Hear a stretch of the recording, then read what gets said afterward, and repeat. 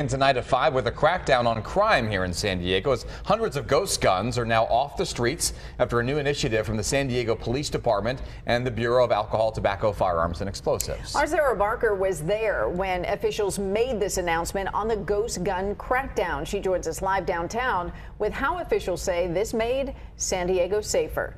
Sarah. Kathleen, Andrew, this was a 3-month initiative that started back on February 1st of this year and ran through May 1st just a few weeks ago. Officials from the San Diego Police Department and ATF say this crackdown was aimed at making the streets safer here in San Diego and cracking down on the illegal sale of guns and getting ghost guns off the streets.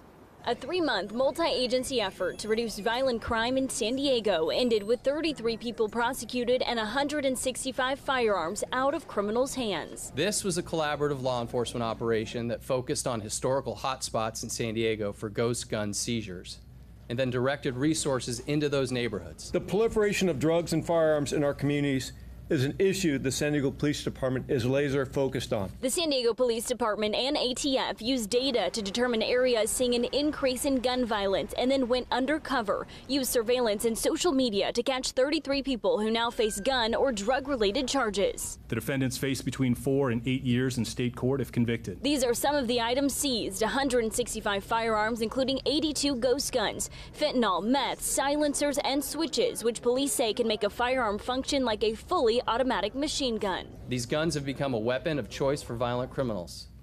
They are constructed in somebody's basement or garage without serial numbers or background checks. There was a 401% increase in ghost guns recovered by San Diego County law enforcement officials from 2019 to 2021. Our streets are safer today because of the removal of these untraceable firearms.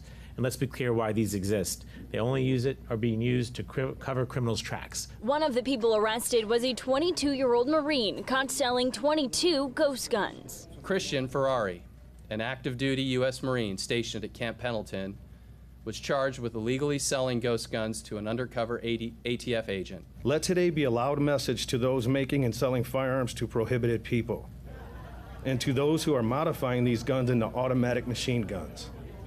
ATF is focusing on you. And this initiative ran from February 1st through May 1st, ending just a couple of weeks ago. Law enforcement officials say just because this initiative is over, their efforts of getting ghost guns is far from over. In fact, San Diego Police Department was one of the first in the entire nation to create a task force aimed at getting ghost guns off the street. Live downtown, Sarah Barker, Fox 5 News.